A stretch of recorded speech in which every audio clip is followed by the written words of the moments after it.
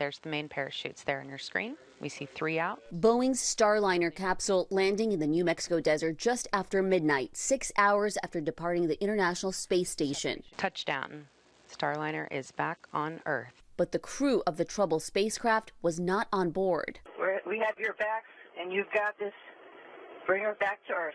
Good luck. Butch Wilmore and Sonny Williams were scheduled to return to Earth in June, just 8 days after launching. But back on June 6th, as Starliner approached the space station, NASA and Boeing identified helium leaks and issues with the spacecraft's thrusters.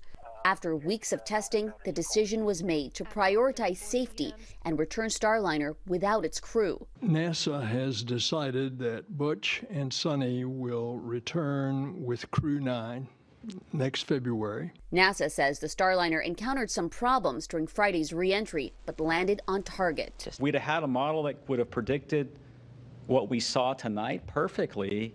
Yeah, it looks like an easy decision to go say we could have had a crewed flight, but we didn't have that. Boeing was not at Saturday morning's press conference, but released a statement saying, "We will review the data and determine the next steps for the program." Boeing's already formed teams to look at the changes that need to be made for Starliner 1. Now, the astronauts will hitch a ride with Boeing's competitor, SpaceX.